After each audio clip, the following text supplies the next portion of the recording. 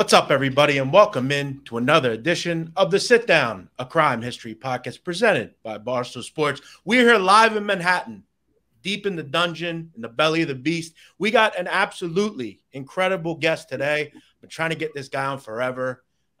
We could say he's illustrious. In fact, he is illustrious. How can I not say that? The former underboss of the Gambino crime family. He's an author. He's a YouTube sensation and star. It's Sammy the Bull Gravano live here on the Sit Down, presented by Barstool Sports. Sammy, how are you? Good to see you. How are you? How you doing, guys? Good to see you as always. You're looking good, Sammy. I got to say, you're looking dapper. I know you said before the show, no more fucking pleasantries, but I got to say, you look pretty good. Good to see you in the flesh finally.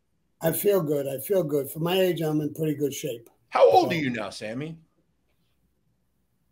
You don't ask a woman how heavy she is, and you don't ask an old man how old he is. All right, but fuck it, I'll tell you, 77. 77. Well, I wouldn't have guessed over 65, so you look great.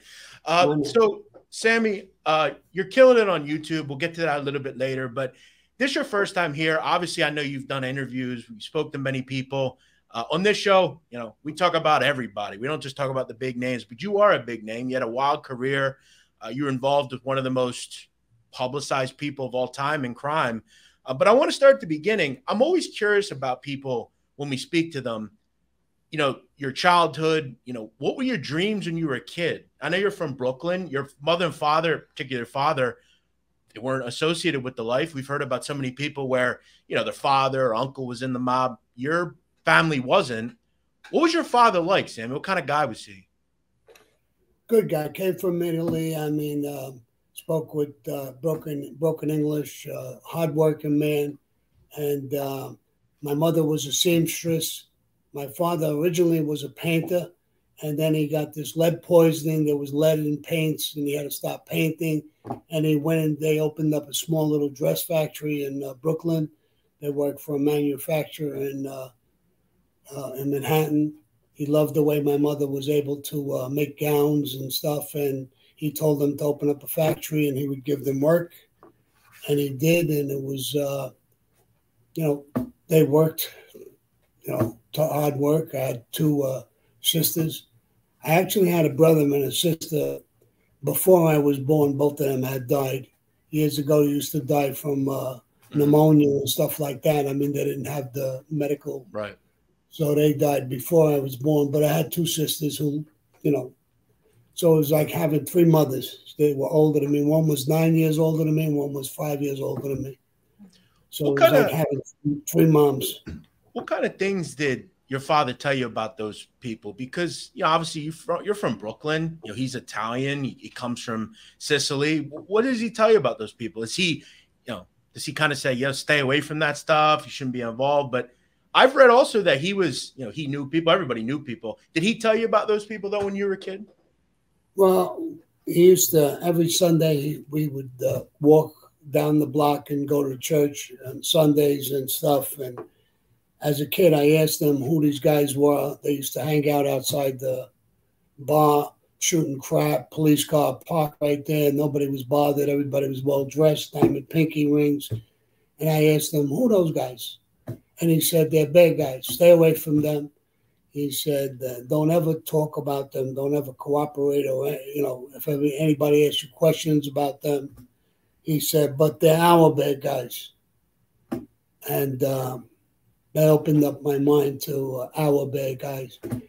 And there were street guys. Some guys were made guys. Some guys were associates. And I grew to learn about that later on in life.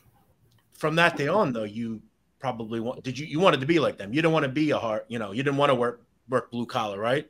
What were your dreams? Did you ever want to be anything else? And I always want to ask people that. What did you want to be when you were younger? What were your dreams like? Well, we didn't want to be. As when I was young, I was dyslexic and I didn't do well in school. Mm-hmm. And I was out of the entire system in the 8th grade. I never got out of the 8th grade. And and I joined the gang, the Rampers, and I think you might be familiar with some of the people who were in the Rampers. And yes, I am. So I did that, but it was us. We would say, it's us against the world. We don't care about nobody, the government, the mafia. We knew they were dangerous, so we didn't fuck with them. We stayed away from them a little bit. But it was us against them. I had no intentions of wanting to be in the mafia. I really didn't. But at 19 years old, I got drafted. I went into the military during the Vietnam War, and I trained for a couple of years. A couple of years later, I got out of the service at 21, and things had changed with the Rampers. I went right back to them, but they were all now who was hooked up with the Genovese family, the Colombo, the Gambino. Everybody hooked up while I was gone. When you were with them when you were a kid, and even when you came back after doing military service, what kind of things were you doing? The typical farm team kind of things, or what were you doing to earn back then? Yeah, burglaries, loan sharking, burglaries, stuff like that. Armed robberies. I did some armed robberies, car theft, things like that. We did that kind of stuff, and but nothing really serious. Fights, stuff like that, and no murders or anything like that. We would just duke it out in the street, one gang again. There was Puerto Rican gangs, black gangs, Italian gangs, Irish gangs, and you always seem to be fighting with somebody, but nothing real serious. I mean, armed robbery, I guess, is serious, but we never hurt anybody. Just in fights, we did a little bit. Even then, when you had a fight, when you won, you stopped. You never went overboard to just stomp the guy or try to beat him to death. You won, he won. Whoever won, it seemed to be over. So it was a little bit different back then. And as you know, I mean, in the 60s, a lot of people were when you were from Brooklyn, you kind of aligned with a group. We've heard other gangsters. Persico did that. A lot of guys were lining up with gangs. But a lot of our more advanced people that listen to the show know this, but a lot of people don't know that you initially were involved with the Colombo crime family. Obviously, where you lived, a lot of Colombo people in that area. To this day, there are Colombo people there.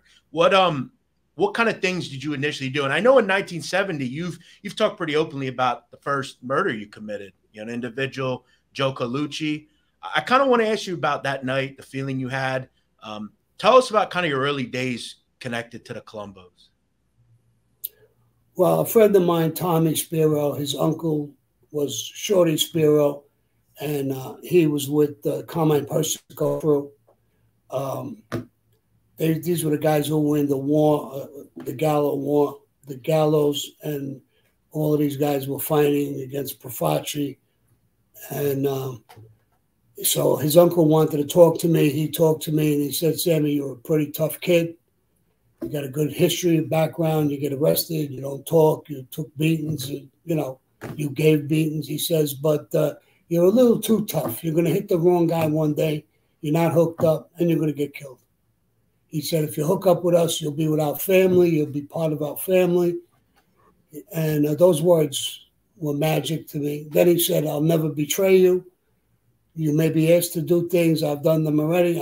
I might be right by you when we do them. I knew what he was talking about. I knew the history of the Mafia a little bit.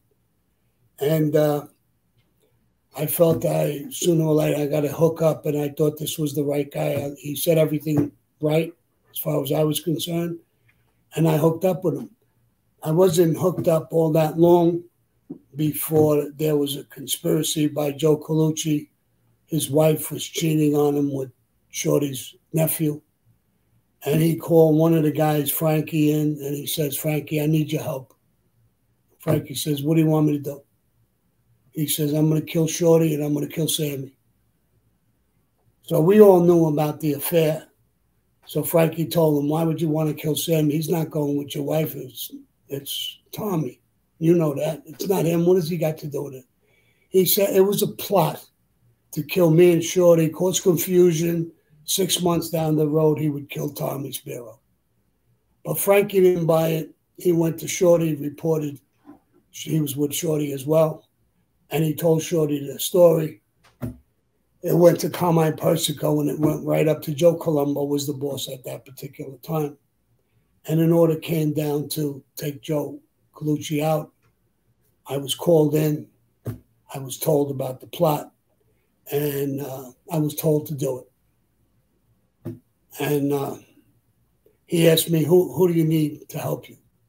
And I was being honest with him. I says, your nephew, because he created this whole fucking thing. And Frankie, because I thought maybe they were bullshitting me, that this guy wanted to kill me to get me angry or something. So I wanted to be able to have him there and question him. And I did. Before we went, I said, Frankie, why didn't you tell me? He said, Sammy, I did what I'm supposed to do. I went to the boss. I saved your life. When he came, I didn't help him. I went and told the truth. And he was right. So I accepted that. And then we eventually worked on where and when we were going to kill Joe Colucci. I was going to be the shooter. You know, we stopped by a place and called it Famous Cafeteria on 86th Street one night after going after our clubs. And when I went to the bathroom, I planned, when we get back to the car, Tommy, you drive. I'll get in the back. Frankie, you get in the back. And Joe Colucci will sit in the front. And when we pull out, we'll go down the block. I'll kill him. And basically, that's exactly what we did. While we were going down the block, I guess Tommy was nervous. He had the radio blasting. The windows were closed. I pulled out a gun, 38. I shot him in the back of the head. Nothing happened. It was like I was shooting blanks. Nothing happened. I shot him again. And he slid to the side. And I told Tommy, lower that fucking radio, open the windows. It smelled the smoke. The noise was deafening inside the car with the windows closed, the music blasting. It was crazy. And I told him to drive to an area outside of Bensonhurst, Brooklyn. And it was more well-to-do neighborhood with beautiful homes and lawns and quiet. And we went there, and I told him to pull over. I got out of the car. I opened the door. Tommy was afraid to open the door. He got nervous. And he was afraid to touch him. He was afraid to open the door. I got out of the car, and I put one arm under his neck and one arm under his legs. I picked him up. I threw him on the lawn in front of a house. I got back in the car. I opened the window, and I shot him 3 more times. And I told him, go back to the neighborhood.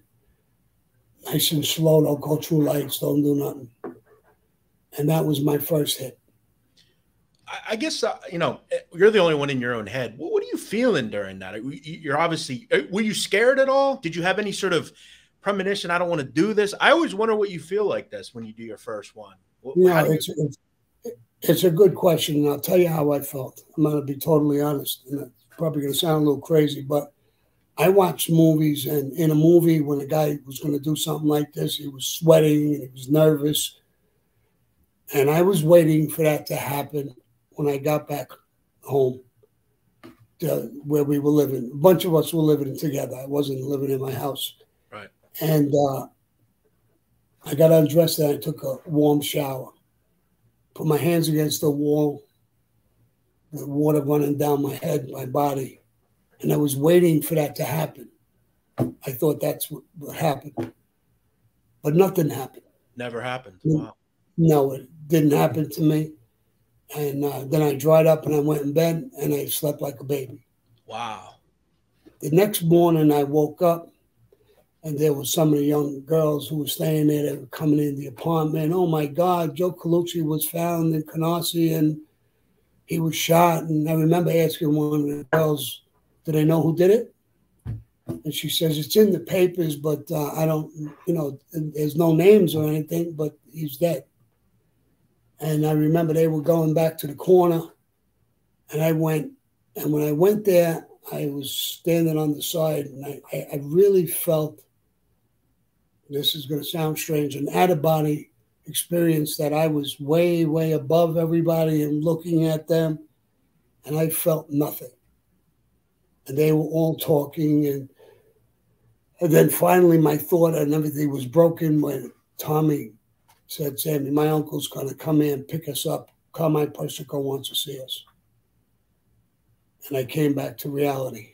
And I went down there. Carmine Persico hugged me, gave me a kiss. Tommy told him exactly what happened. And he said, you did a good job. And I got a pat on the back for it. And I left, and we went to the funeral. I went to the funeral as well. And I thought to myself, I had no emotions whatsoever. And I thought that it was strange. And I thought, what am I? Am I just a stone cold killer? I don't have any feelings. I don't have anything. It confused the shit out of me, to tell you the truth. I was young. But,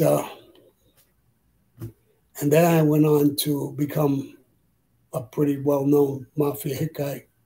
Well, you obviously taught us about the Spiro story. Ultimately, that would, kind of get you moved on. You'd go to another family. Can you kind of walk through, that was the situation basically that made you kind of leave the Colombo family? You considered at one point, from what I understand, leaving that life. Is that true? You considered maybe going and doing something else? Because I know you were between. No, not with them. Like not after, at that. After the Colombos. Way after the Colombos. After that was done, there was the war with the Gallos and Profaci, and Joe Colombo took over. Right. The first part of that war, all of them guys went to prison for different bits. Larry Gallo, Crazy Joe Gallo, they all went to prison. The war stopped. When Crazy Joe Gallo was coming out, the war started again. Mm-hmm. This was right after I was with them for a while. Early 70s? Yes. Yeah. No, it was actually in the 60s, the late 60s. And Shorty called me one day and said, Sammy, go home and get some clothes. We're going to hit the mattresses. This Joe Gallo is coming out of prison, and the war is starting up again. We're going to hit the mattresses. And it wasn't a million Mafia movies like there is now. So I said, what does that mean? He said, if you got a girlfriend, get rid of her. If you got a job, quit. Get your clothes. You're going to live with us. You're going to eat, sleep, and shit together. And I said, why? He said, because the Gallos are going to try and kill us. They're a pack of wolves. We're a pack of wolves, and we're going to try and kill them. We have to stay together. I'm telling you why. You got a girlfriend, you're going to go meet her. They're watching us. They'll see you going to this girl's house every once in a while. One time you're going to go there, you're going to get laid. When you come out, you're going to find 2 or 3 guys, 4 guys waiting for you, and they're going to kill you. And that's what we're going to do with them. So you're not going to leave anymore. I says, I got a couple of guys who owe me money. You're not going to do that either. Don't talk about money. You're not going to need money, food, nothing. You're going to eat, sleep, and shit 24 hours a day, 7 days a week with us. No family, nothing. We're your family. This is where you're staying. So that, again, it was like we grew. I already did work, meaning a hit, and now I was about to do more work. I was actually brought out because the Gallos didn't know me. I was young. They had a spot where he was living in a fancy hotel in Manhattan. He was going out with actresses and stuff like that. And they wanted me to dress up. My hair was long. It was the Beatles days. My hair was long. They said, keep it long, mess it up, wear a psychedelic T-shirt, ripped jeans, make you like you're stoned, stand in front of this hotel. And when you see him, he had a mole on his face, big mole. Yeah. When he gets out of the car, probably get out with an actress. they had information what he was doing. Just go up to him and shoot him in the head. There'll be a door guy there. If he interferes, shoot him too. Try not to shoot the woman. And so I did that. And sure enough, he pulled up in the car. He got out with a beautiful, beautiful woman, white mink coat. It was cold, a long trench coat. And I recognized him. The door guy tried to chase me a few times. I may believe I was stoned and dribbling out of my mouth, and he didn't pay me no mind. He didn't pay me no mind either, but as soon as I was nervous as a bastard, I really didn't want to hurt her or the doorman. Did that surprise you? Because obviously when you did the hit before, you didn't have any emotion. Was it just because of all the people that were around? It was a public place. He was a more high-profile figure. Why do you think it hit you at that point? Well, I'm in the middle of Manhattan. I'm really not a professional hit guy. I did murder. I'm not a professional hit guy yet. Mm-hmm. So I'm in the middle of Manhattan. There's a door guy, and he's harassing me to move. Yeah. I don't want to shoot him. I mean, the woman, I looked at her. I don't want to hurt her. Mm-hmm. But I'm nervous and I'm ready. But a couple of more cars pulled up, one after the other. It was the Gallo gang. Oh. And they got out of cars. They had long trench coats. But I saw when they opened up the trench coat, they had, whether it was shotguns or rifles, long barrel guns. And I knew for sure, I says, as soon as I make a move and I shoot him, I'm going to get killed. I knew it. There was no way around it. So I didn't do it. But I thought at that time I was in big trouble that I didn't do it. He walked in to the place. I let him slide. When I was walking back up to the corner where they were waiting for me, the person goes, I said, I'm in big trouble now. They grabbed me, they hugged me, they kissed me. And they said, Sammy, you know what's good? If you would have killed him, they would have killed you. And we would have thought you were the biggest jerk off in the world. We know you got balls enough to shoot, but you got fucking brains too. We like that. We'll get him at another time. So I actually, it was a good thing. They liked that I used my head in the situation. And I dealt with it. In other words, I got the hit. I'm going to be there. I'm going to deal with it one way or another. And I dealt with it, and I chose not to do it at that particular point. So they know you're tough, and you're starting to get the respect with your brain as well. And as we know with Joey Gallo, he would ultimately be killed down the road. Did it surprise you when you heard about it? Did it surprise you that he didn't have all those people with him at Umberto's? I mean, he had a few people, obviously, but, the alleged shooter, Sonny Pinto, it was fairly easy for the most part for him to do that. Did that surprise you that he wasn't so beefed up as far as security like he was with you?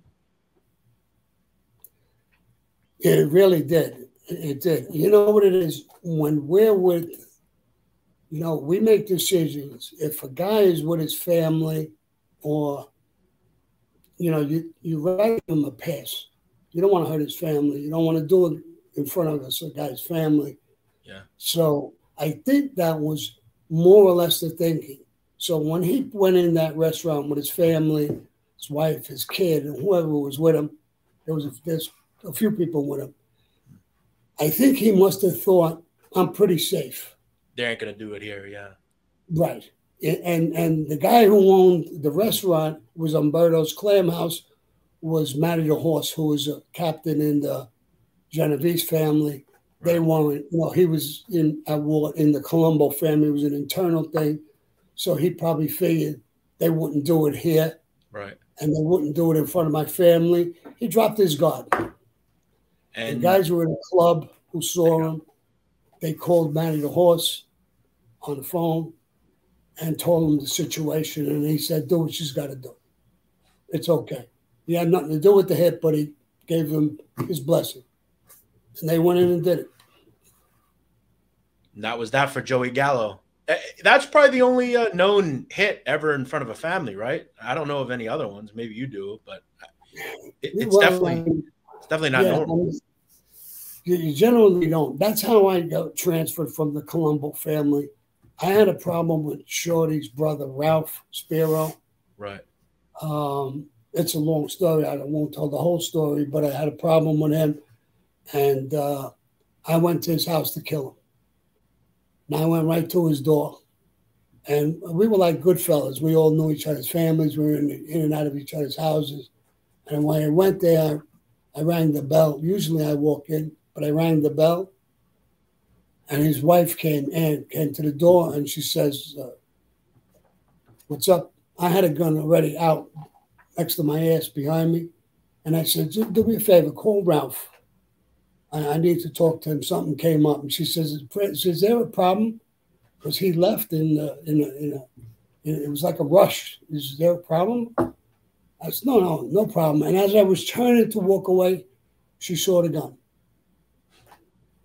And she told Ralph and Shorty, and they knew I was going to kill him. You know, if you heard the whole story, I said it a bunch of times, but right. And there was going to be a thing they were going to, you know, because I was going to do it right in front of his family, right in his house. That really bothered them, and they weren't going to kill me, but they were going to give me a beating, a real vicious beating by 10, 12 guys. And a guy, Johnny Rizzo Sr., made guy in the Gambino family, knew about it, heard about it. He told me not to go. And I said, I got to go. Those are my people. I got to go. What do you want me to do, run away? And he wanted to come with me. He came with me. He talked to Shorty, and he said what Ralph did. You know, I'll give that to you real quick, too. Otherwise, I'll leave people in the dark. Yeah. There was a guy, Ralphie Ronga, who was with us. He came out of prison, real tough guy, real good guy. He goes on a stick-up with another crew, and he gets shot 10, 11 times in a shootout with the police. Gets in a car, dies in the car on the way home. They put him in a parking lot. And it was like a tragedy for us. And I was in this bullshit bar in Shipshead Bay with the old man Johnny Rizzo and a bunch of other guys who were with not made guys, but associates in different families. And a woman came in, you know, teased up, blonde hair, mini dress. She came in with a guy, and Rizzo was breaking my chops. I think this woman's looking at you. And I said, come on, bro, because we always joking with each other. I said, she's with a guy. Come on. Stop breaking balls. And before you know it, she got up. The guy went to the bedroom. She was coming over, and Louis Melito was with me and my Gumbada Alley boy. And they said, you know, I think she's looking right at you, bro. Go over, talk to her, see what she wants. And as I started going over to talk to her, it was a real dark, dingy shithole. It was Ralph's wife. It was 2 weeks after he was dead. And I had told her, I said, what are you doing here? And who's this guy? She said, Sammy, life goes on. 2 weeks, wow. Yeah, I said, life goes on, but it's 2 weeks. He's not even cold yet. And she told me, she said, Sammy, I see the way you used to look at me. You know, I could chase him, me and you. I told her, get the fuck away from me. And I got real angry. The guy came out of the bar. Right, all my friends stood up right away. He caught the move, and he came over. He was a little shaken up. I said, listen, get her, I don't want to say the word there, but when I called her and get her out of here, you, and while you can, get the fuck out of here. And left. Ralph tried to say that I tried to make her. And that's how I got into this whole situation. And then Ralph called my wife, I was married already, and said that Carmine Persico was going to kill me because I tried to make Ralphie Ronga's wife. And my wife was panicking, and when I came home, and she's crying, and she told me what she was told. And I said, this life is very technical. Make sure every word you're telling me is the right way. And she told me the right way. My wife is not a liar. She didn't even understand what it was anyway. And I went in, I got a gun, and I went to his house, and I was going to kill him. Because it was a fake story.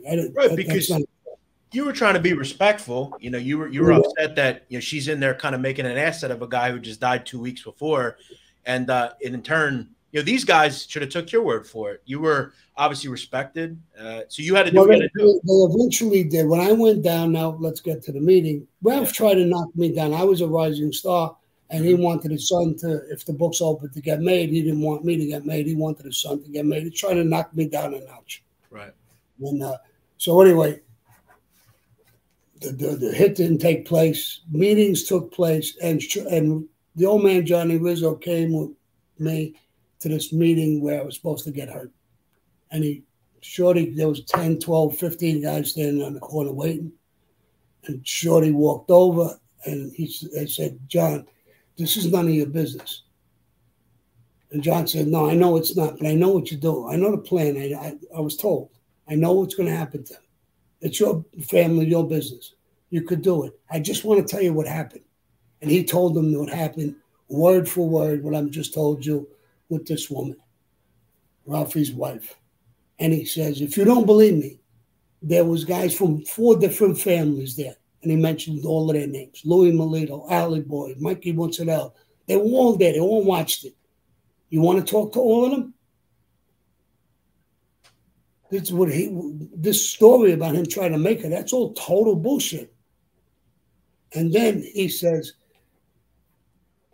Ralph called up his wife and told him that Carmine Persico was going to kill him. And Shorty gave me a hug, and he says, I knew it was. I had a feeling that this wasn't a true story. And it created a big sit down between Rizzo, who was in the Gambino family, Carlo Gambino, the head of the Gambinos, and the head of the Colombos talked. And I was supposed to go to a meeting with them. I did. Carmine Persico was away. His brother, Alley Boy Persico Sr., was in charge. He was the consigliere, but at that time he was acting boss. And he said, listen, there was a sit down amongst the two families. Sammy, you did the right thing. We want to kill Ralph, but he's Shorty's brother. We're not. Because if you would have got killed, your wife would have thought it came from Carmine. Just for that alone, we should kill him. But what you did is wrong by going to his fucking house. Right. What are you going to do, shoot him in front of his wife, bro? Right. And we can't keep this together. The Gambinos are talking for you. We're going to transfer you. We're always going to be friends. We want your word that you're not going to hurt Ralph.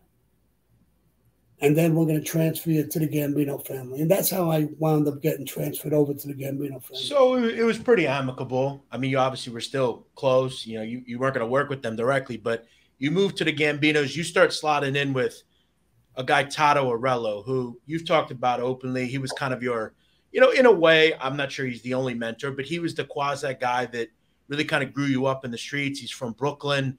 Tell me about Tato, because he goes way back. I mean, he's a guy that's, you know, in there from the beginning, essentially. Yeah. Well, that day we had the meeting. I'm in a car with Tato. I brought him to the meeting.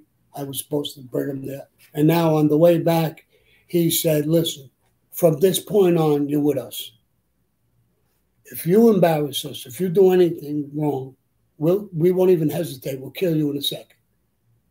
He says, I want you by my club every single day. I'm going to know everything about you. I'm going to know when you get a pimple. I'm going to know when you're going to get laid. I want to know everything about you. So you're going to sit with me every day. I'm going to know you better than you know yourself. And that was the decision. So I knew I had to live with that. And I went there every day. I got to love the man. He was great. He actually looked like my father, short like him, and sharp guy. Stay in the club. He would be in the backyard, almost like what you saw in The Godfather. He would roll up his pants and put galoshes on his shoes, cigar hanging out of his mouth with a hose in the. He had fig trees, orange trees, tomato plants, and he would have his little meetings in this backyard. And I would sit there and listen to him for hours. A lot of times we would smooth, and he would talk about growing up and his friends. And I'd say, well, who's your friend? And he would say, Lucky Luciano, Vito Genovese, Al Capone. The stories blew me away. To me, those were legends as a kid growing up. And these was like, his best friends. Like they built the Mafia, right? Yeah, I mean, it was crazy. I mean, I used to hear these stories, and me and him would schmooze, and he would groom me and talk to me, and he's kind of schooling you the way they schooled him in a way, and keeping the line of the next in line coming up. That's something that I hear a lot about. There was a guy that I had on recently that, he was close with Vincent Asaro, and he told me that Vinny Asaro was always trying to, make the next person, the future, building this thing. And so he's a great mentor to have, Tato. That was the guy. Eventually you meet, people like Paul, who, was obviously very high up. He's Carlo's cousin. But I want to hear more. And I'm always curious about making ceremonies. Your goal obviously is to become a made man and get your button. You become one in 1976. Tell me about that night. Who was there? What kind of people oversaw that night for you? Well, I really had no intentions of becoming a made guy. The books were closed in 1955. So really, you never weren't open. Okay, I never knew that. So I never really thought about getting made because I thought they never were going to open. Right. I mean, you're talking 20 years later. Sure. Before they opened the books in 75. So to me, I was just an associate, and that's my position. I couldn't grow more because the books were closed. Yeah. So everybody knew that. So I really wasn't my goal to get made.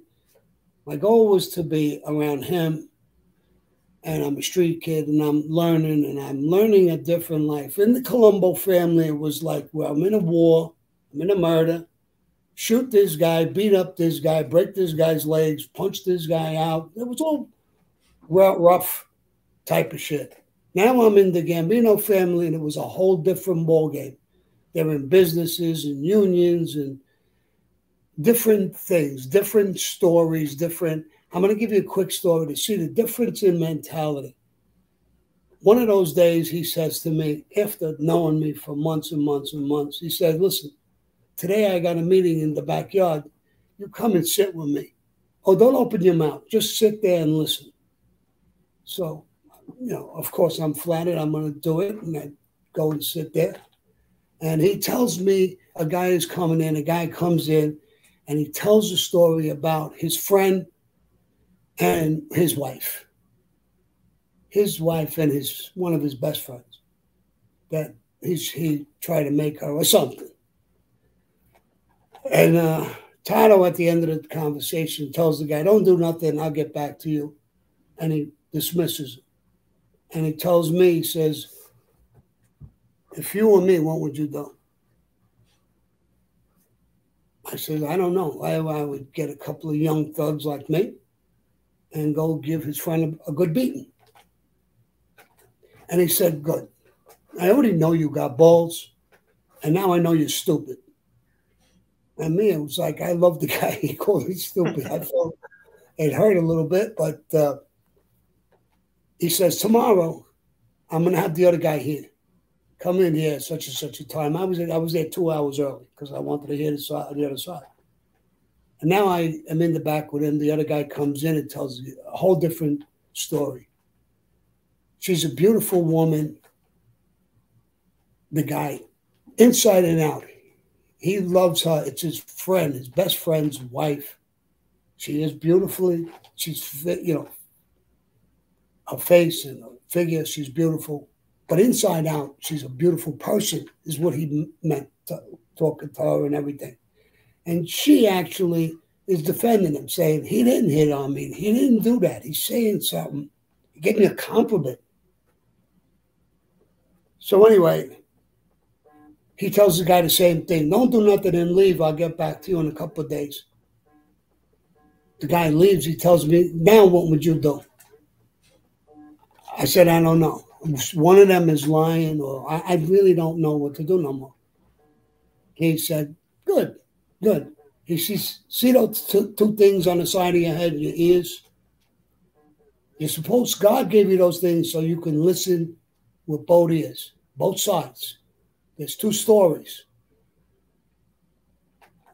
One guy could have one story, one guy could have another story, and the truth is somewhere in the middle. That's my job to figure out. You just don't jump into things. You got to hear both sides. You got to hear both sides. And he says sometimes they're not lying, either one of them. It's the way they perceive it. People perceive things in a different way.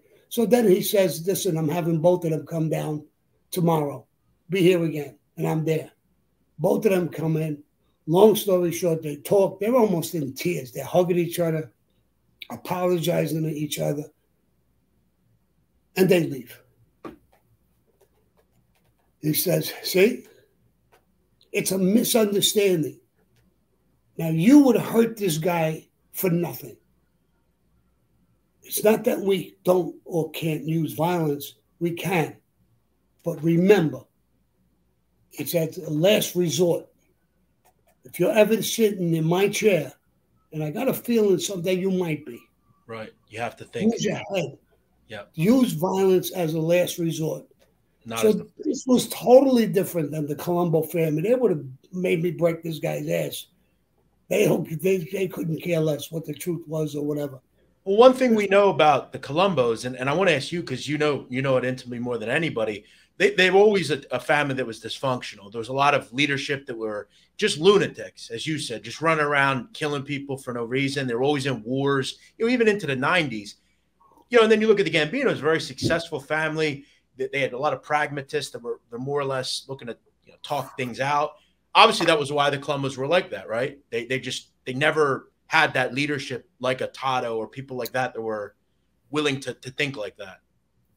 Absolutely. They didn't have the older, wise guys who sat back, wise men. I don't mean by wise right. would, right. And sat back and thought and relaxed and used violence as a last resort. That wasn't their thing. Their thing was to make money, to run unions. And they were good people. They helped the neighborhood. Mm-hmm. They did certain things. I heard a lot of people saying they recruited kids. That's bullshit. They didn't recruit nobody. They recruited kids who were tough, like me, street kids, thugs. Mm-hmm. And they recruited us and made us a little more polished. Maybe we could be part of the life. But they didn't go recruiting people. Like what kind of money? Stories. What kind of money are you making at this time, Sammy?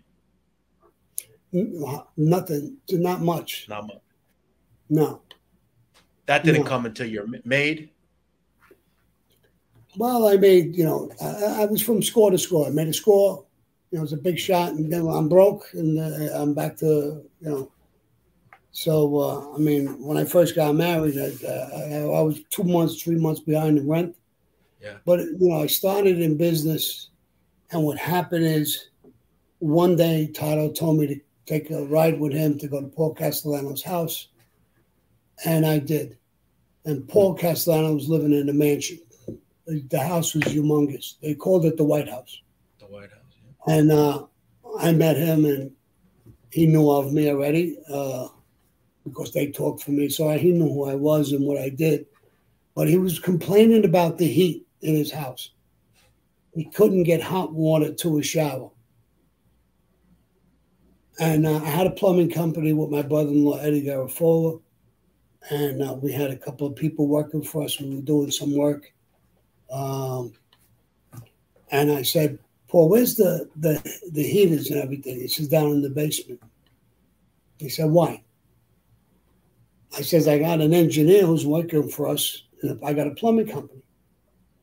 Maybe I could bring him here, check it out, and maybe fix it. He shook his head, and he says, all right. Make arrangements and bring the guy.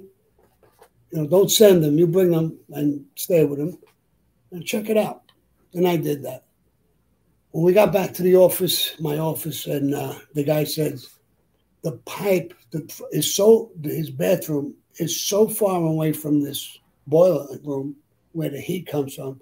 By the time it runs through those pipes and gets there, it cools off. So he's lucky if he gets lukewarm showers. He can't get a hot shower.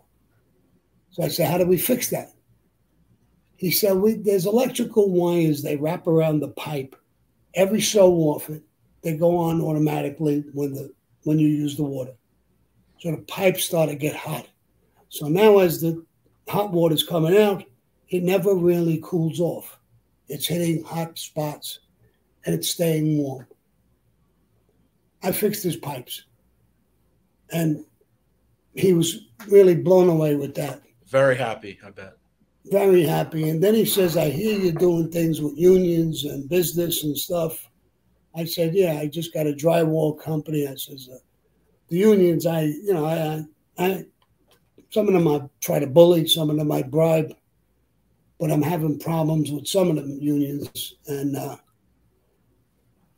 he started helping me. He liked the fact that I was working with unions, and then he started using me, sending me on things, his problems, to go sit down with another family to resolve a problem. And my business just started to grow.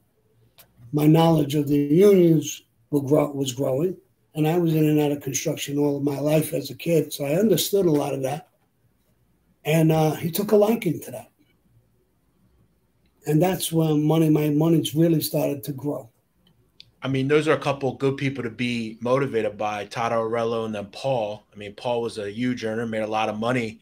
So obviously, I never knew that actually. That's how you got indebted to him. You fixed some of his plumbing issues. That's fascinating. So you become, a made guy in the mid '70s. Who else was made with you that night? Who else was there?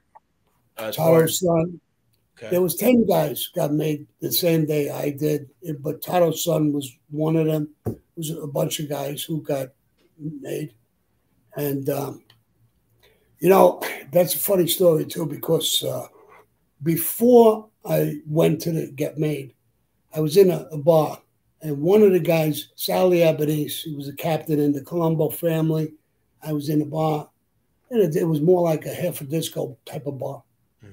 And he came over to me, put his arm around me, big guy, and he gave me a kiss on the cheek. And he said, Sammy, I love you, bro. How's it been with Cotto? He's a good man. I said, I love the guy. He's a great guy.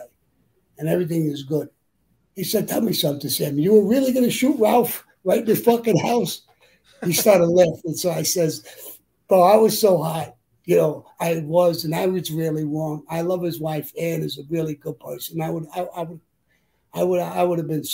done it, but I would have been sick. But yes, that's what I went there for. I had the gun out. I wanted to shoot him right at the fucking door when he came to the door. So he's laughing. And then he said, Sammy, Todd's sending your name around. I didn't know even what that meant. I said, what do you mean? He says, good things are going to happen for you. I can't explain it because he was a made guy already. He was a captain. And he said, he's got good intentions for you. Someday he's going to tell you, I got an appointment. Wear a suit, a white shirt, and a tie. It's going to be a great night for you. Don't worry. So I kind of caught a vibe, something big was going to happen. And his son, probably had a better idea of what was going to happen because he was telling me, we're going to meet my father. We're going to go to this meeting. He didn't want to tell me what was going on either. And that's the night I went. And matter of fact, when I was waiting, there was 10 guys. They called the guy down. Somebody came up, grabbed the guy, brought him down, and then another one, and he never came back up. So after about the 5th or 6th guys, I turned to his son, Charlie boy, and I said, Charlie, this is fucking weird. Everybody who goes down don't come back no more. I said, I wonder what's going on. I was breaking balls. So Charlie said, no, we'll be all right. We'll be all right. I do. So I went down the stairs. I was the last guy. And I walked down the stairs. It was an old house, wooden stairs, creaking. And it was at Frankie the Wop's house, right? Yes. Yeah. Wow. You got some information on that. Yeah. Well, I do my digging, Sammy. Come on. Yes, it was good. Very good, gangster. Yes. But it was Frank the Wop's house. Went down. It was an old pool table or something with a big piece of plywood sheet. there was the 9 guys who went down, and each guy was proposed by somebody, a captain. So there was 18 guys sitting around a table, Tiffany lamp hanging over probably for the pool table, Smokey. Paul was standing up. There was an empty chair next to him, and the guy told me, he says, go stand next to Paul Castellano. You know who he is. Of course I know who he was. And he said, just sit there or stand there, tell him, you know, whatever he tells you to do. And he asked Tato to get up because Tato proposed me to become a maid guy. And Tato got up, came over, and he pricked my finger, cut my finger open a little bit, and I put my blood on a saint. And I repeated the oath when Paul told me certain things in the oath. And I took this oath, and we locked in. The whole room stood up and locked in. And when the oath was done, he told me, at this point, you're a friend of ours. You're a maid guy. I'm the father of this family. And there's people's ranks. You'll be introduced to all of them. Tato proposed you. He's your godfather now. And we live by this private secret society, and we die by it. We never break it. He set a whole bunch of different rules and regulations, and he said, as of today, you're reborn. Everything you did before here, we don't never want to know about it. We don't care. It's unimportant to us. You're born as of today. This is before God, country, and family. This comes first. If your son is dying and he's in the hospital and you're standing at the hospital and somebody comes and whispers to you that the boss wants to see you, you leave the hospital immediately and go see the boss, me. And he said all of those things. Of course, really going to happen, that they're going to call you away from your son's deathbed, but they just try to give you how important this is and how the secret society is and a brotherhood. And as of that day, I walked around the table. I kissed him on both sides of the cheek and other people all the way around the whole place. And as of that day, I was a maid guy. One situation I want to ask you about is, and obviously, you know, it's your family in a way. Your brother-in-law, Nick Shabetta, you know, you were asked to deal with him eventually. Can you tell us about that story? I mean, obviously, you know, Paul is, you know, teaching you some good things, but he's also going to eventually ask you to do certain things. And, you know, this was a big situation for you, right? Well, it's a situation that I'm not going to talk about because it hurts my family. I did a video on it, and I spoke about it. And in that video, I explained what was done. So you could look up that video. Yeah. And I said in that video, I'm never going to discuss this again. Brother-in-law was killed.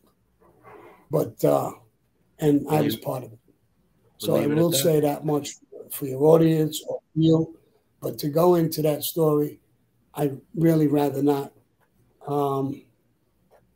So it's a tough situation. That story. Yeah, absolutely. I want to ask you about John Gotti because when did you meet John?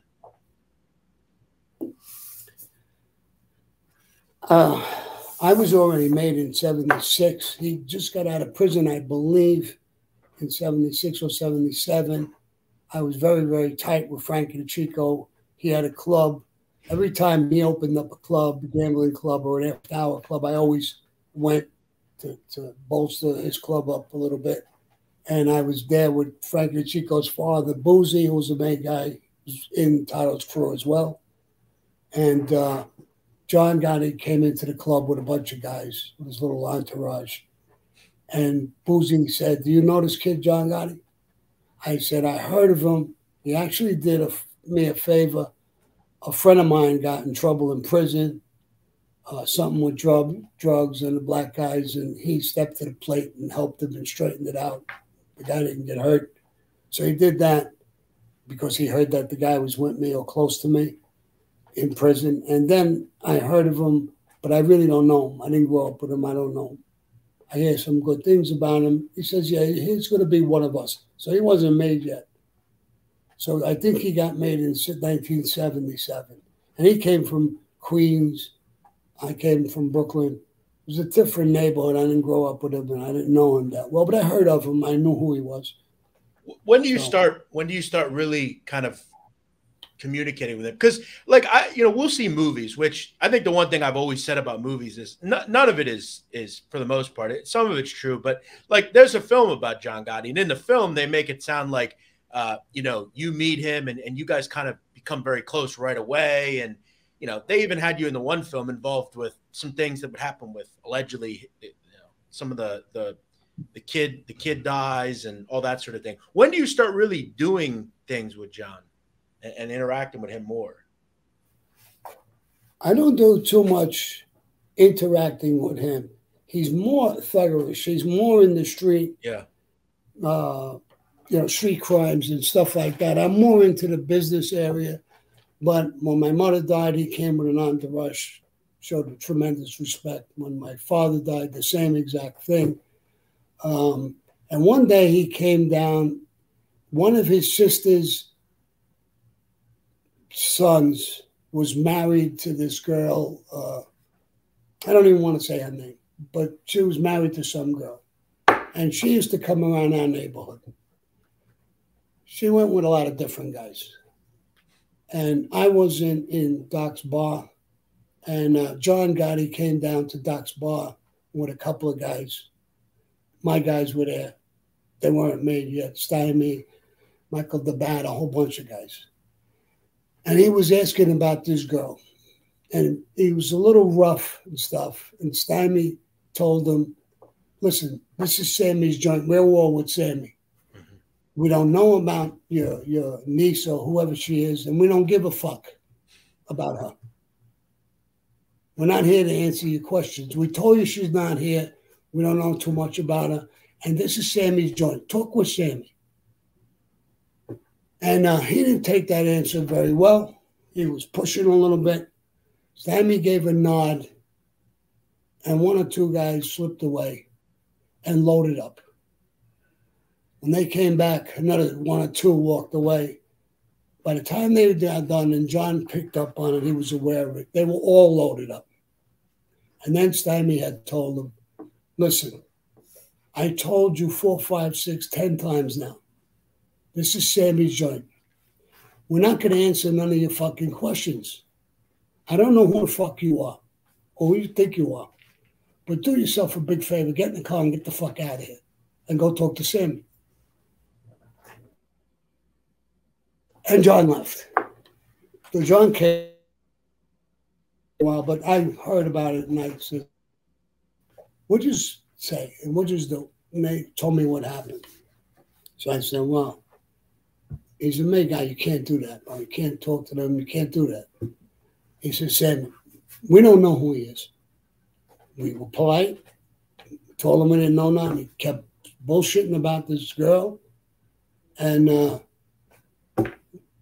we told him a couple of times and he just didn't want to take an answer. We told him that this is your joint.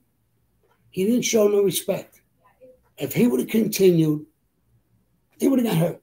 We would have killed him. Oh my God. I said, listen, don't get too aggressive. But when I talked about it with John, I said, John, he said, would you guys load up?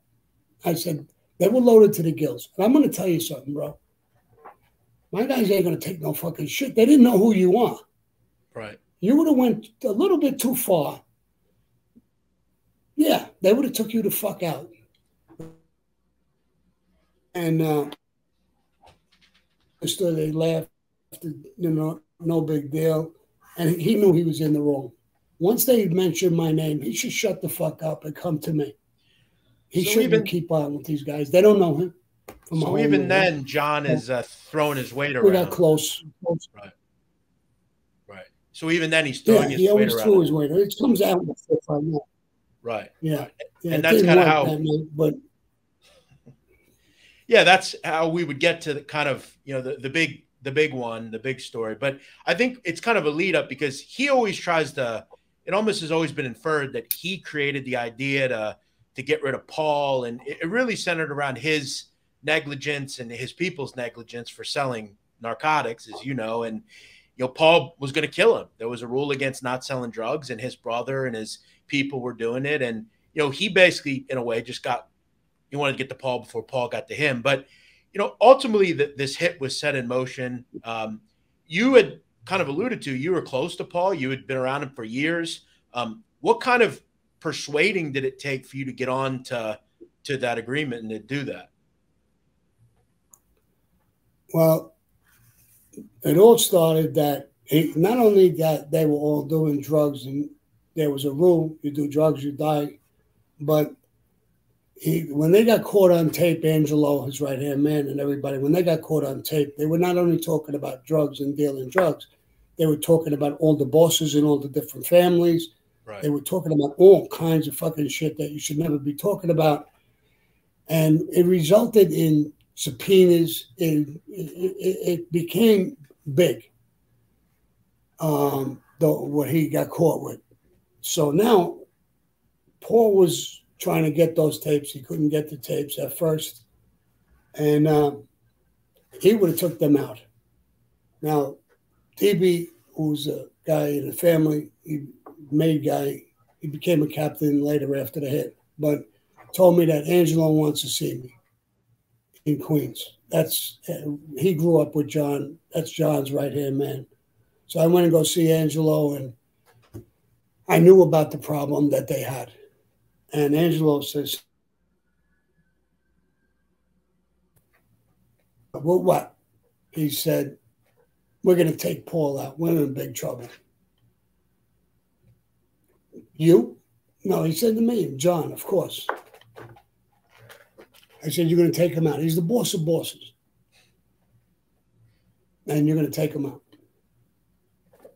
And I said, and you and John, now, you're asking me to help you take him out. Yeah. I said, Angelo, where is fucking John now? You're here. Where is John? He don't think this meeting, well, he was busy. Well, this meeting with me, you're asking me to I'll help you kill the boss of bosses. And he's busy? Doing what?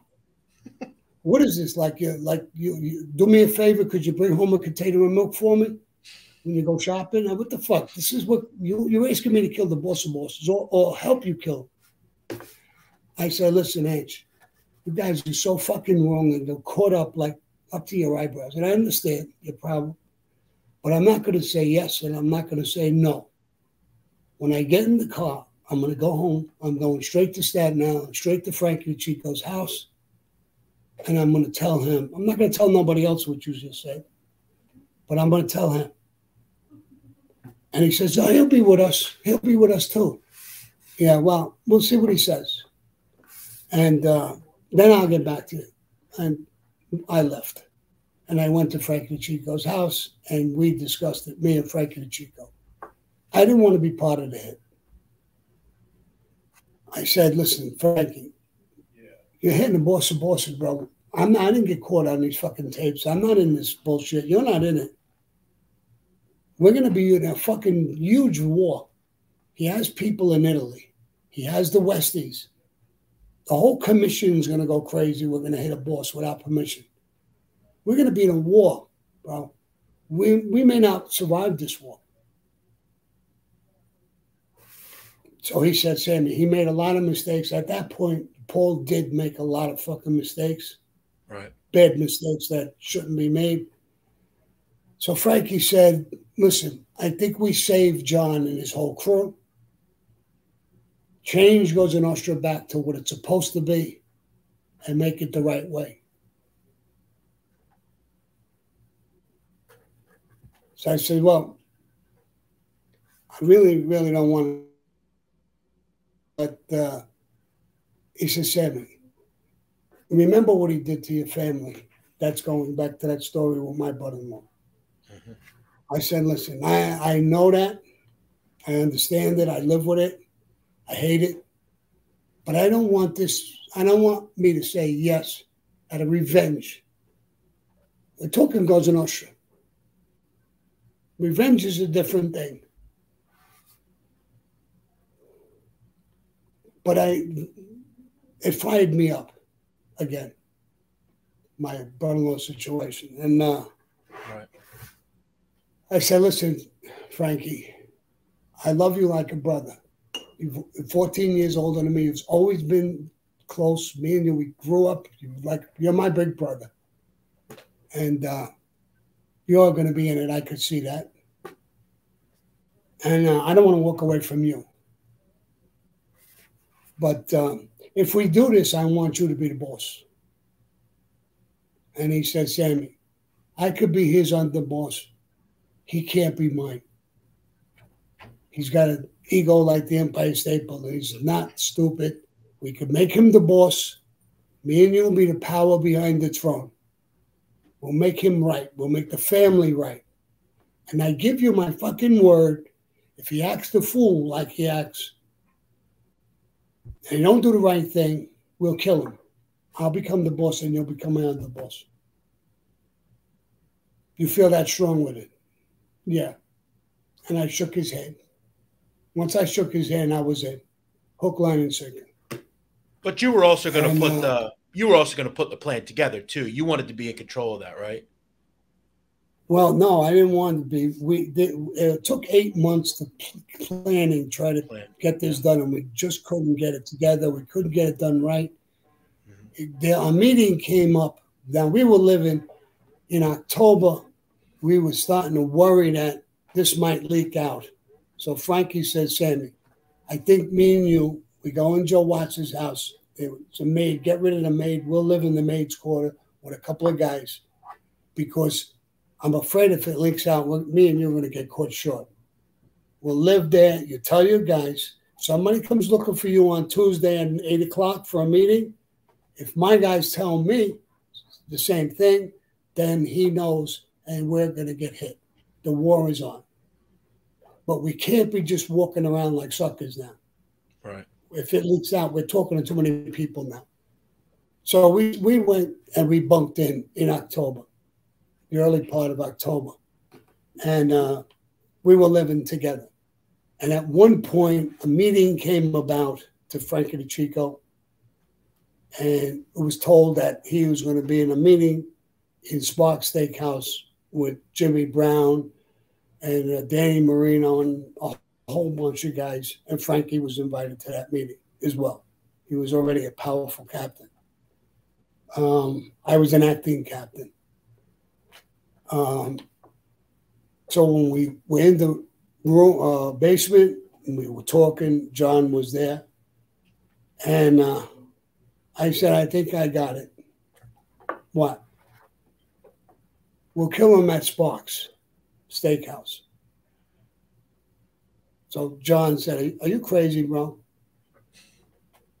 It's in the middle of Manhattan. There'll be, right before Christmas, there'll be tens of thousands of people packed, cops on every corner. You're losing your mind. So I said, no, I don't think I'm losing my mind. Here's what's happening, bro. We can't get him. We can't get a spot. We know a couple of things. Here's what we know right now. We know that the meeting is in Sparks. We know what time it is. You can't park there. It's going to go right in front of Sparks. People stop their car there. They give them the keys and they go park the car. So we know where he's going to park the car, the restaurant, the block, the time, and we're going to use all of those fucking people and cops and every fucking body else for massive confusion. Mm-hmm. When those shots start, there'll be a massive fucking confusion. And we got to wiggle into it. We need a big crew, and it's a do-or-die hit. But we're playing with this for 6, 7, 8 months now. It's going to come out.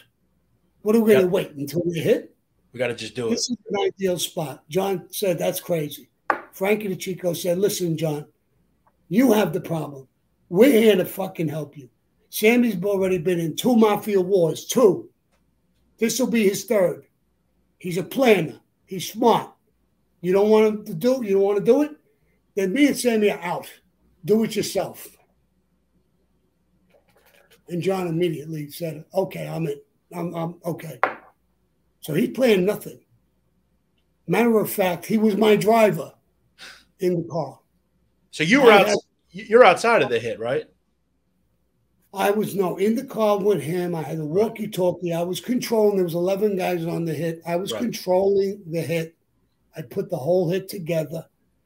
And I had a 357 Magnum. I was also going to be a backup shooter. If I had to come out of the car, I would shoot. I had a gun. John was nothing more than my driver on this hit.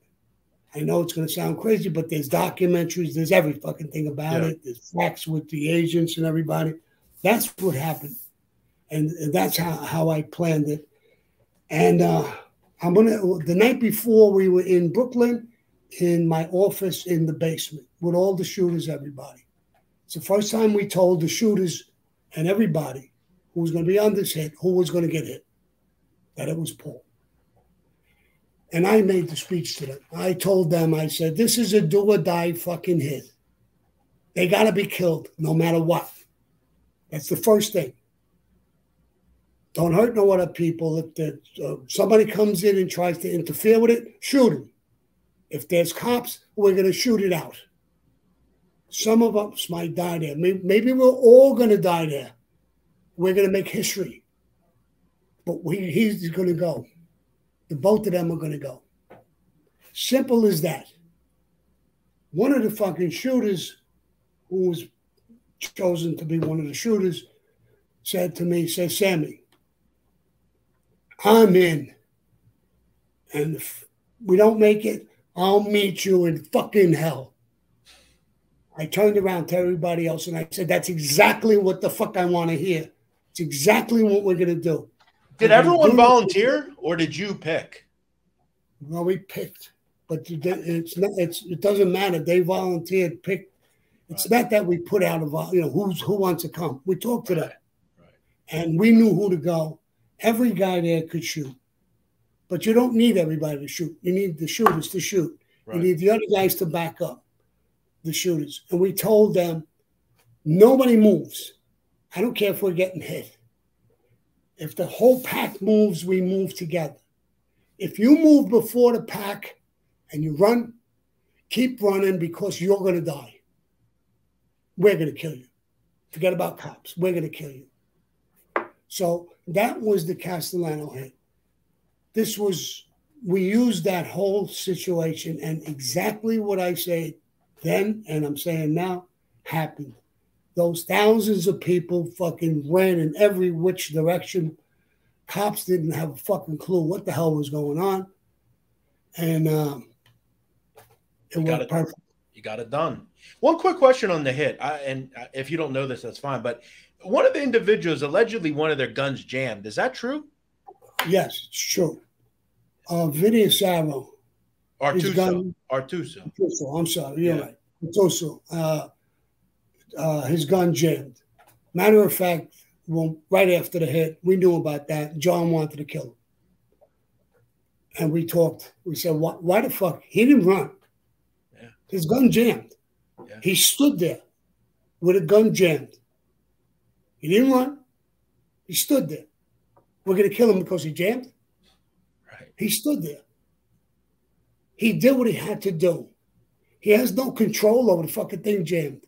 But he didn't run. He was going to, if he had a hit with the guy with a gun or fight, I mean, he would have did whatever he had to do. Why are we killing this guy? Right.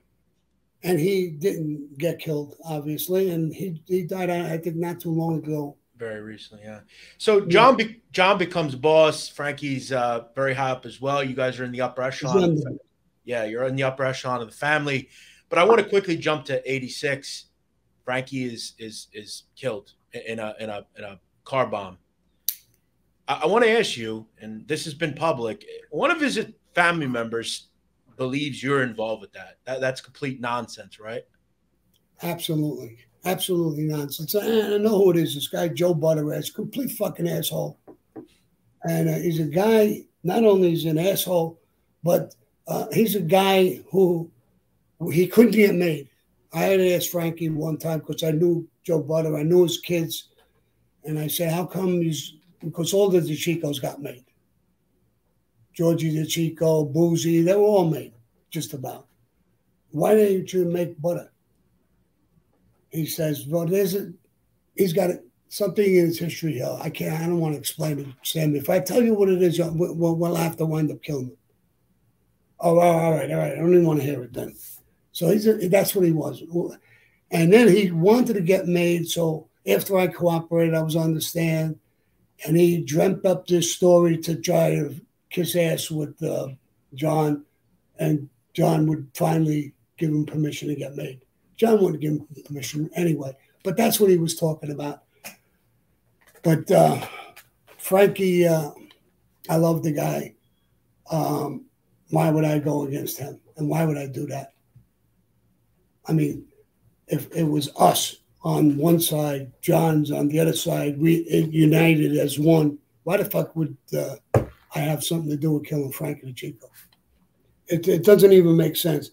But that's what this Butter Ass was his nickname. Butter Ass, Butter Mount. I like that. He died now. I would like to dig him the fuck up just for saying that. And just a skeleton there. I would shoot the fucking skeleton right in the head. That's what I mean, obviously you've conveyed throughout the whole talk that you're very close to Frankie. It makes no sense. And I think we all know kind of where that came from and who it came from. I want to ask you a quick question, and we don't have all day, so I want to I don't want to take all your time, but I have two questions I want to ask about. There was a wiretap one time where you were you talked regularly with Genovese people, Vincent DiNapoli. You know Vincent DiNapoli, right? Yes. Big drywall guy.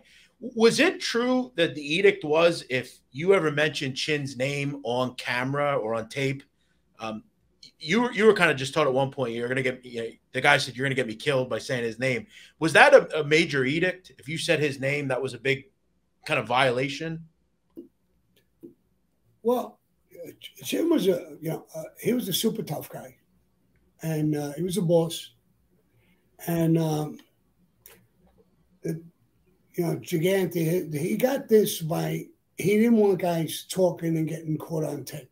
Yeah. So you would say, this guy wants to see you. So if you went like that, you're talking about the Chin. You know who we're talking about. So he really actually got a lot of people in the habit of going like that. Paul did that to me once. He says, "You're going to go see that guy?" It's a boss touching his chin. But, there's a guy in the Colombo family, I forgot his name, Joe something or other, who got caught on tape. Chin was fucking steaming. And the word was out, Chin even wanted to kill this guy or have him killed. But they didn't kill the guy. But so he was really, and it was easy to do. We're looking to protect each other anyway. A lot of times guys are caught on tape talking about me, the little guy, because I'm short. Right. So they would say, the little guy, they would call me.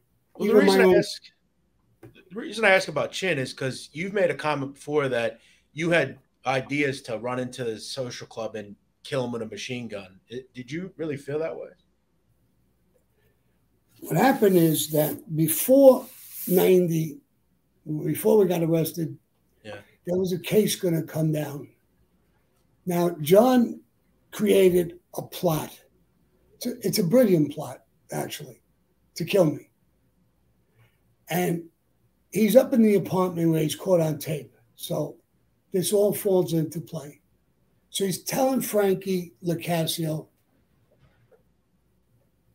that more or less to spread it around that Sammy is killing union guys, taking over unions. He's killing business partners because he wanted to kill me. You can't just kill a guy who's your underboss, did a lot of work, bringing in a lot of money.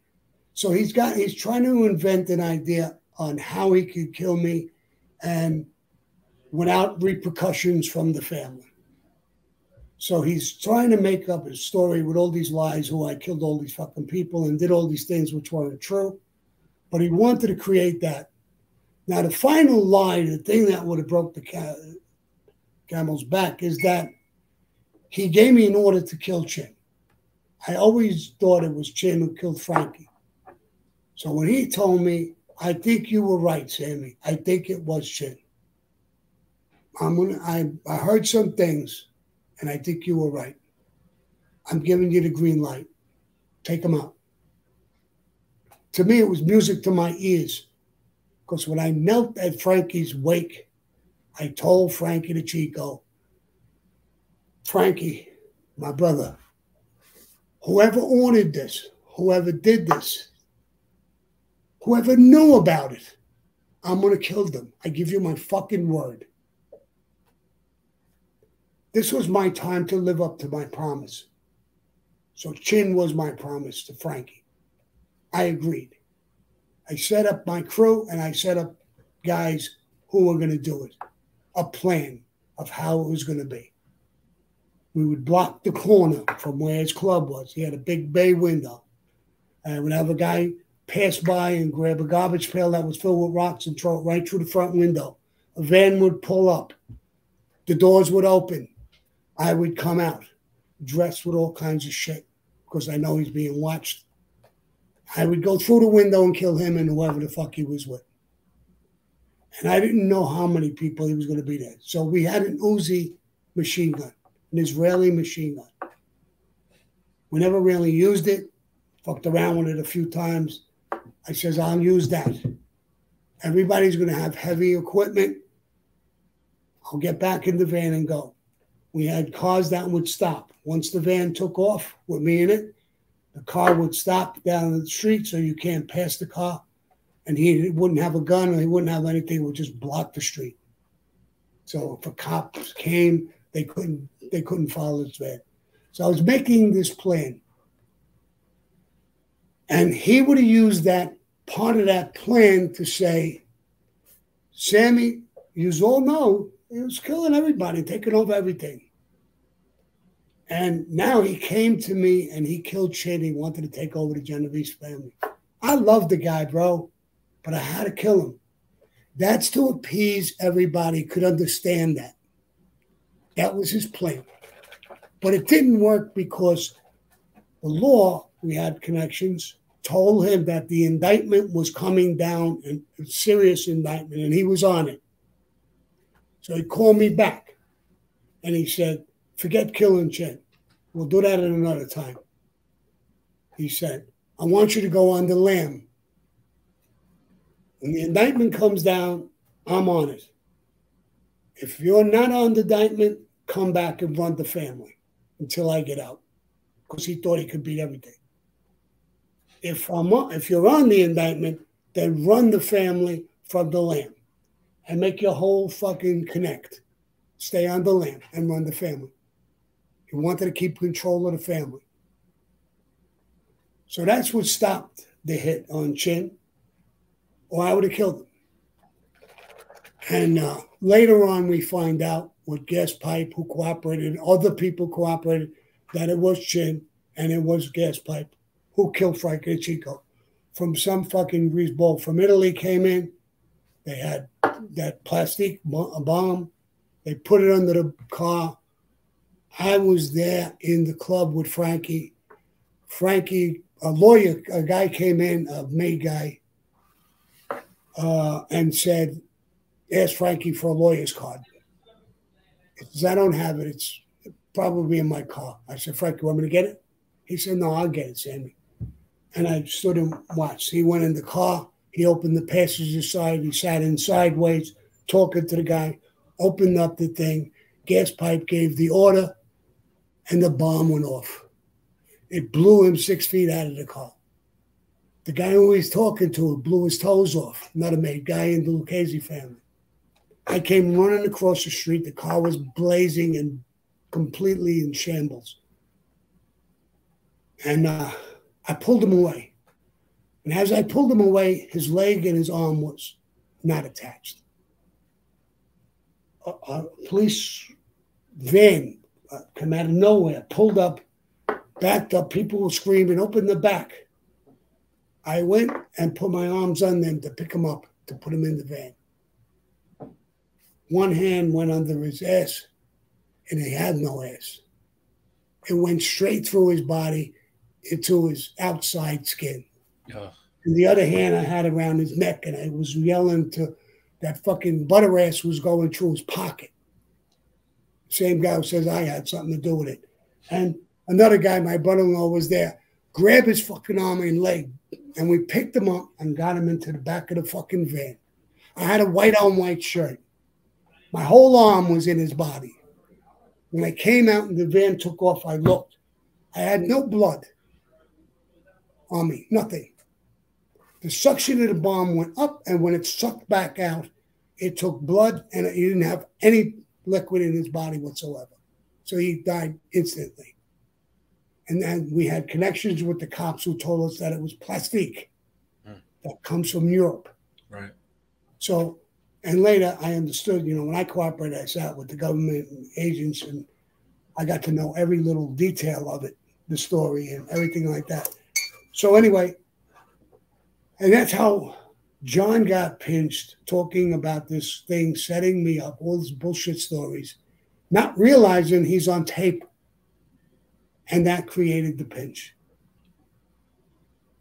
So when I came in, he asked me to come back. I was in December, and I was on the land for a couple of months. There's stories about that. And I was at my niece's party. It was in October, early part of October. And I was already told, you got to go on the lam. And I called my wife over, and I told her, Deb, I have to leave. Where are you going? It's not important. When are you coming back? I don't know. A week, a month, a year, maybe never. I'm just going to go. But there'll be people around you. Eddie, my brother-in-law, there's people there. Huck, my maid guys. There'll be people around you. Don't believe anything you hear. Don't believe the newspaper. Don't believe anything. You're not going to tell me anything? No. I'm not going to tell you nothing. There'll probably be government people, agents, cops. You know why I'm not going to tell you nothing? Because you don't know nothing. Tell them the truth. Tell them what you know. Because you know nothing. You could take a lie detector test. You're not going to know nothing. I want to make that. You're not in this life. So I did that to protect her. And I went to started off in the Poconos. I ended up in Florida with my driver's brother owned a boat company, and we were there, and I stayed there a while.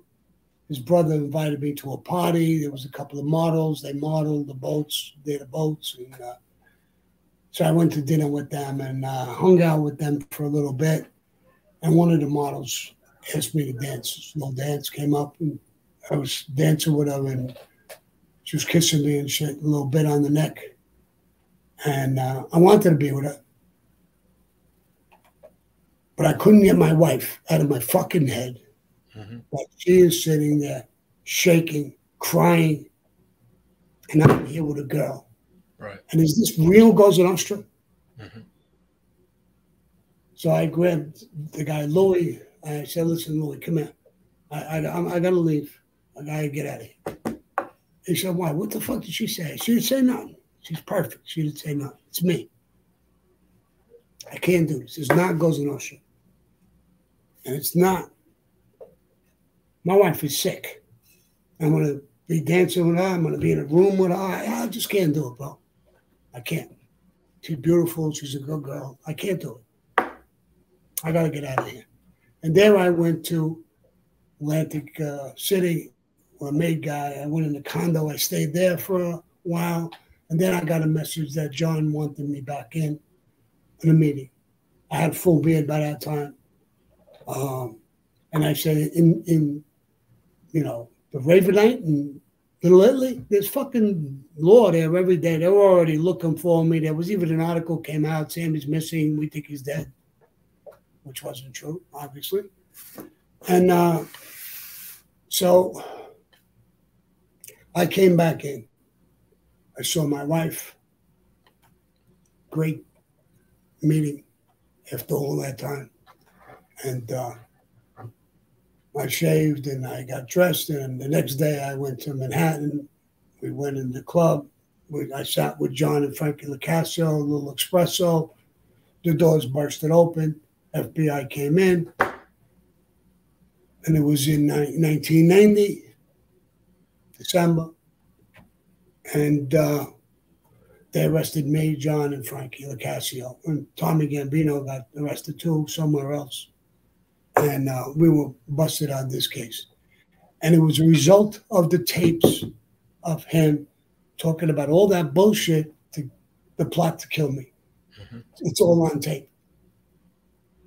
And how all those things were fake, they weren't true, and the thing with Chin and everything else. So, and then I went to prison with him. I was in prison with him for 11 months. I was in prison 22 years of my life. I did in prisons. The worst 11 months I did was with him. He didn't want to go to prison, and it was him. It was his mouth. I wasn't even on those tapes. I'm into jail because of him. And he didn't want to go to jail. And at the end of the conversation, I could give you all them jail stories, but I'm not going to. We'll be here for 3 days. So at the end of the thing, he develops a plan with the lawyers. And he tells me, he says, Sammy, here's what's going to happen. You sound, I mean, what I said about you, you sound like an animal. He didn't apologize. He said, I got a plan. I'm the boss. The streets needs the boss. I'm going to control the lawyers to say, you hear John complaining about him, this fucking animal, killing people, taking over businesses, his partners. He wanted to kill Gigante. Poor John Gotti, it's not him. He lost control of him. You can hear it on the tape. Yeah. It's him. You're going to make the lawyers say that? Yeah. It's got to be that way. You got to go to prison for me to get out. Are you sure? You want to do this? We're brothers, bro. They're the enemy. We got to fight them. Now, I can't fight them because I got to sit there like a complete jerk off, like a potted plant. Listen to lies. And not say a word. My family will believe this because I'm not going to answer. And you're going to make the lawyers do that? So I'm fighting them, the lawyers, and you. You sure you want to do that? Yeah. And I left. I wanted to kill him, but I couldn't. I was in prison. There's people all around us, guards, things. But when I went in, I said, fuck the Mafia. Fuck John Gotti. Fuck the whole thing. I quit. And I'm going to go on the other side. We're playing chess. You're going to fucking do this to me? I'll go on their side. I'll probably get killed. I'll be called a rat. I'll be called everything under the sun. I just didn't give a fuck no more. That's exactly what I did. So even after, we'll go way back to 76, you took the oath, you did all this stuff. You just kind of put in your head, I'm not doing life in prison for this guy who clearly wants to throw me under the bus. That'll be that. You just were in a state of mind where you weren't going to do any time for him. And listen, I get that. I understand. I get what you're saying. But I guess people, they'll always say to you, well, you knew the rules. You knew the game. Why'd you get into that world? Why not just kill John? Why, what do you say to those people? Because again, Sammy, deep down that, you were close to Nostra. We know that. Yeah. What do you say to that? I was in prison with a lot of black guys, and people say things about certain people, and I would always say, don't point over to this people or that person. Walk in their fucking shoes first. Mm-hmm. Walk in my shoes, asshole, whoever you are. Right. And you go to prison for the rest of your life. Yeah. I've been arrested all my life for murders and everything else.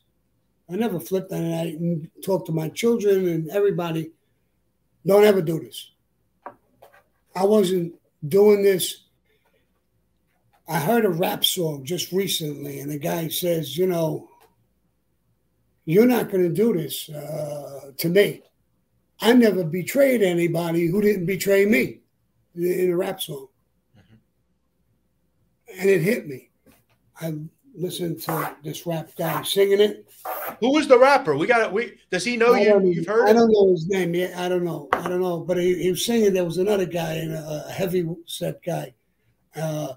Something paradise, living in paradise, a paradise against his paradise. Oh, Coolio. He just passed away, actually, sadly. Did he? Yeah, muscular guy. And he goes down on his knees on it. Yeah. I don't remember it good because I was dancing around with the hip hop. Gangster's Paradise. I know it. It's big. I was dancing around to the rapper's music. So, but, you know, you could say a lot of things. And when I was in the street, I was dead against people cooperating. But one thing I always said, when I saw a good guy cooperate, or what I would call a good guy, tough guy, or whatever, I would always turn around and say, I never said it. It's rat fuck. I didn't do that. Maybe eventually I did. But I always said, I wonder why. What happened? What's the story behind it? And again, I know a guy, a black guy who I did time with, real tough guy, a good guy. I don't even want to mention his name because I think he's going to get a shot at getting out. I don't want to talk about him. But he did all kinds of things, stood up like a bastard. But when he went to jail, other guys are banging his wife. They beat up his mother. They took over his spots. They took his money. And he told them not to do a certain thing. They did it. And he gets pinched again and he faces a death trial. They could put him to death. And he flipped. So where is the, I mean, you want to call him a rat? He took a life sentence and stood up. Mm-hmm. Then you do all these other things to him. He's pinched again. I don't think he was worried about getting an electric chair or gas chamber, whatever they're going to do. But it was enough. Right. There could be a point in some people's lives, enough. I got caught for my crime. I'll do my time. I've done it. My last pinch, after I cooperated, I got pinched again in Arizona. And I don't even know what planet I was on. It's this ecstasy. I wasn't even, had nothing to do, really nothing to do with it. But my son was in trouble. My family was in trouble. And it came down to the wire. Long story short, Sammy, your son's facing 45 years with the government now, and because we had 2 cases, and 25 years with the state. Why are they raising? What do they want? They want you. And I made a deal. I'll give you me. Let go of my son. Let go of my son-in-law. Let go of my family. I'll tell you whatever the fuck you want. You want me to take the weight for everything? Yeah. Yeah, all right. How many pills you want me to say? I bought, I sold, or whatever the fuck you. Whatever you want to say, I agree. And I made a deal. Is that a rat? I don't know what, the terminology. Somebody sitting home in his mommy's basement. I'm in social media, and I hear these fucking would-be fucking gangsters bullshitting or whatever, making statements about people. It's easy to do. Well, look, Sammy, I'll tell you right now. I mean, I think even me in some of my previous years, I think when you're young, you have this fuck this rap, fuck that rap. But I think as I've gotten older, I've realized, you're someone I'm not going to judge anyone. I didn't walk in your shoes. I wasn't facing the penalty you were. I wasn't facing all this stuff. So to me, I just don't get involved with that life. So I don't have to face those decisions. But I understand what you're saying, where most of the people that are saying this are, you know, they never walked a minute. They never were anywhere near the streets. They have no idea what they're talking about. And you felt like there was no honor left. The people that you were involved with, there was no honor there. And, you know, I think as I've gotten older, I've kind of gotten on the same page and understand. I want to ask you two questions because I don't want to keep you here all day. I know you got a life. And maybe at some point, if you're willing, I'll come out and see you and we can have another conversation. But I want to ask you about the Gottis, and then I want to ask you about one other thing, and we'll get you out of here. After you cooperated, you did your things. There was a plot by John. You know, he kind of ordered his brother to according to him, you take care of a debt that needs to be paid. They sent a hit team out to kill you. Some of the people that you were very close to turned on you and decided to come and try to kill you. We've heard stories about John's son who, you know, wasn't a particularly strong boss, kind of an inept guy. What do you look at John's legacy as, the Gotti legacy? Because we know it's, you know, the layperson believes that the Gotti name is very big and whatnot, but what do you look at their legacy as? Because, you know, you got to wonder, there was a lot of stuff jumbled towards the end.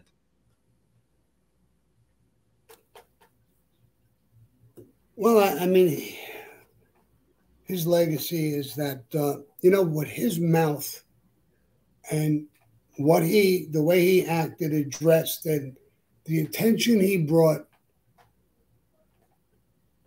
I won't use my mouth. I'll use the government, George Gabriel, and powerhouses. After I cooperated, I said, you know, John helped us out so much. I said, what? He cooperated? No. But he brought so much heat on the mob. He wrecked the fucking mob. We got Congress people, everybody though. What his actions went against, you wrecked the entire mafia. And I get that. That's part of his legacy. They'll let Fancy Dan bullshit, walking around with fucking $3,000 brownie suits, $200 fucking tie, 5-carat diamond picture. Yeah, I got a little pebble on my fucking finger, but that's fucking 5-carat. Yeah. You know, all of that bullshit took the fucking mob down. Let's go back to their original tapes about where the war started, why Castellano, those tapes alone, they used everything they said against the commission case. The bosses, all the bosses, everybody went away on his tapes. Mm-hmm. They didn't, after those tapes and we took over, we're talking about a whole new set of tapes that we went to prison on. Right. So his actions, all that flamboyant and stuff, and John was the real deal. No, the real deal, it was a secret society. Period. You don't flaunt it, you don't talk about it, you don't admit it. Well, he admitted he was a gangster. Yeah, that's not Cosa Nostra.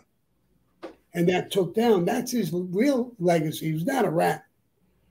But what his actions did, and remember Frankie the Chico's conversation with me. If he acts the fool, if Frankie lived more than that 4 months, he would have killed John in a minute. Right. That was Frankie the Chico. Now I'm going to say one more thing about Frankie the Chico. That John had a good, strong crew. So I'll tell all these people, all these bullshitters, he had a strong crew. Me, I had a powerful crew. Put my crew and John's crew together, and we weren't a pimple on Frankie the Chico's ass. That's how powerful he was. So that he was the real deal. And I'm not ashamed to say that. I'm not trying to say I was the real deal. He was the real deal. I think I was the real deal as well. I loved Cosa Nostra. I did insane shit for Cosa Nostra. And I still love it till today. It's part of me. But I changed my life. I won't kill. I won't go back to prison. I'm done. 22 years, I had enough. I'm going to make some money. When you come down and see me, you're going to bring me some fucking money so I could... It would be an honor to kick up to you. Absolutely. Yeah, right. Listen, I want to talk... I'm going to get you a great coffee and a little tequila. We'll kill it. I love it. We'll come down. We'll see you. We'll have a good time. I want to ask you one question before we let you go, because I want to ask you about being the Don of social media. I've heard you're the new Don of social media. You're killing it. Who would have thought a guy in his late 70s is killing it the way you are on the social media? But I want to ask you quickly about Junior. Do you consider what he did a rap move to sit down with the government? What would his father say about that, you think? You heard about that, right? 2005? Yeah. I don't want to. I say I'm not the type of guy. I don't want to call him a rat. Yeah. Junior is. And I know him well. He didn't belong in the life. Yeah. Really. He went to military school. John brought people into life who didn't belong in the life, and the kid didn't belong in the life in the first place. He shouldn't have been in there. He's not a bad kid. He's not a stupid kid. He seems like a good family man. He's got a bunch of kids. Yeah. You know, I don't get along with him. Obviously, I cooperate, so he probably don't like me. But he didn't belong in the life, and I think he said that himself. Yes. It's really a shame that he was born. And then I mean, John tried to put a whole bunch of people around him, and he made the kid. When he went to make him, I said, John, he's going to military school. Maybe he'll go to West Point, and maybe he'll become a general in the, you know, why did you want to bring him in this life? Right. You know, but he insisted upon him. I actually made John Jr. I was the head of the ceremony. Yeah. And I made him a captain because the father, it's nepotism, shouldn't be doing it. So he put me in charge. I made him, and I made him a captain. And he's not a bad kid. I mean, but he didn't belong in the Mafia. And then he put his other brothers, Pete. I call him Igor. His fucking eye was hanging out. Ugly motherfucker. It was like Igor. He's the one who put the hit on me. This fucking guy couldn't. Oh my God. He couldn't put a fucking hit on a dog. He put a hit on me. I scared the hit guys away. And you said that some of my own people. Yeah, one. Now let's go to the other side of that. Tato's son, Charlie Boy, was a hunter, and he could hit a fucking bullseye at 300 yards. They were afraid to come near me, so they grabbed him, Pete Gotti, and said, use your talents, go down there with Huck. And this other guy, Fat Sally, I didn't know him from a hole in the wall. None of my crew went, except for Huck. Mm-hmm. And well, Huck wanted to be a captain, right? That's why he did it, right? Yeah. He was a fucking other fat ass, you know. But anyway, I mean, a punk bitch, still another one. I made him a tough guy. But so, what was I saying? Peter Gotti calls Charlie in. Now, boss he became the boss. I don't know how the fuck they made him the boss, but he was the boss. He couldn't even see the fucking wall, let alone be the boss. But anyway, he tells Charlie to go down and take care of me. Charlie said, go and fuck yourself. I love the guy. I'm not doing it. Everybody didn't do it. Just Huck. So when you say my crew, no. One guy. Yeah, one guy. No, I just want to clear it up. Yeah, absolutely. The audience don't think my whole crew went against me.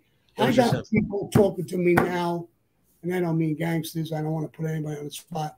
But ex-gangsters, gangsters, women who I know for 40, 50, 60 fucking years. How bad of a guy could I have been that they're sending me letters and notices and whatever, and we love you, but we always did. We understand. See, they understand now. History, that's what history does. It brings out the truth. Sure. Definitely does. So in the beginning, you could say a lot of things. You could say whatever you want to say. And but one guy, Puck. And and I'm glad you kind of elaborated on that. I mentioned John Jr. I know you sat down with Jimmy Calandra recently, a couple other people. You're obviously killing it on social media. There is someone that's popped up recently, and I noticed you don't talk about him. You see Mikey Scars is around. Why is that? You made him as well, right? He was there that night. Do you ever foresee? He was there the same time I think John Jr. was there. Do you ever foresee, doing anything with him? You were in the same family. He was around. His father was in that life. Do you foresee any working with him at any point or anything? I doubt it. He's doing his own little thing, and whatever. I saw one or two things he's doing. Yeah. Right now, I'm excelled to the point. Now my YouTube dropped down a little bit because I haven't been doing things. Yeah. I signed a few fucking really heavyweight contracts that pull my attention away. I've heard that. I signed a thing that I'm going to do about a notorious hit. I can't say it because I'm under contract, the only reason, but a movie. They're working on a movie right now. I have people writing it, script writers and stuff. Yeah. They also, in that contract, they're going to do the story of my life, something similar to The Sopranos, but a lot more truth to it. But I love The Sopranos. It was a great movie. It was based on a true story. Mine is going to be more of a true story because they have a lot of the facts. So I'm working on that, a documentary, a Broadway play, a few things I'm working on that's really taking up a lot of my time. Yeah. And now I've been beefing up my team.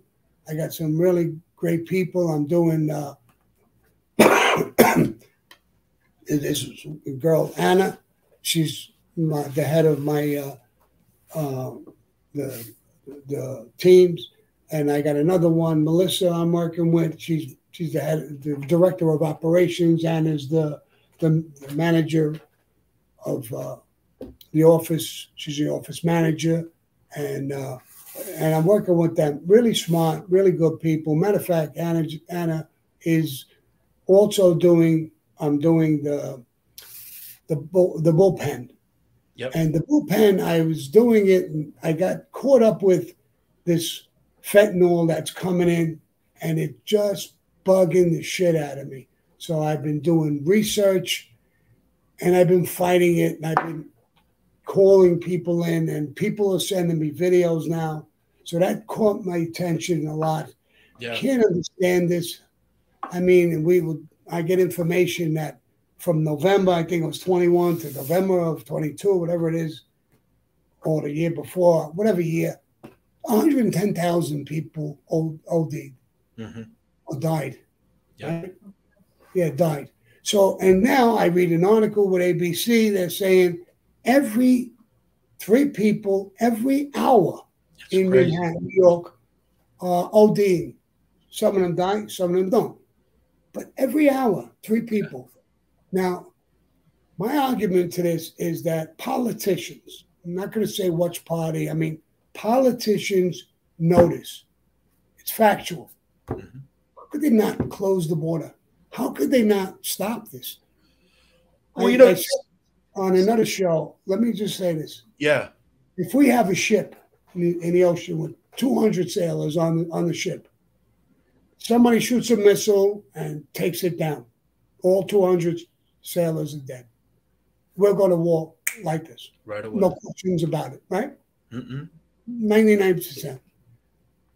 And 110,000 people. This stuff is coming out of India and China, going into Mexico, into some cartels and coming across. The border's wide open. They're allowing them to come in. Yeah, absolutely. So how, and I'm telling the public, join me on Sammy the Bull on my website to fight this and to fight the politicians who don't say anything. Let's vote them out. Well, this affects us all. I mean, we all are affected by, I know when I walk out of here in 20 minutes, you'll see people on the street, they got needles in their arms and we've all been affected. Everyone in our family, people have family members. Listen, we had a cartel. We had a DA, a guy on last week. He spent 20 years fighting Los Zetas and some of these drug cartels. I think in the end, Sammy, the difference between the sailors and us, as far as the drug epidemic is big business. There's a lot of money in it for this country, and they know it. Why would they shut it down? But I think it's a great cause. I think what your social media team does, I wanted to say to you, your people are terrific. They're very kind with helping me out, setting this up. What do you think of this new name for you, by the way? Donna Social Media. That's a great name. Yeah, it came up, and I was explaining. I'm going to explain it for your audience to understand what a Don is. And, people say Godfather, and I'm going to give them the difference. There's a boss of a family. He's the boss and the father of the family. And he's called Godfather.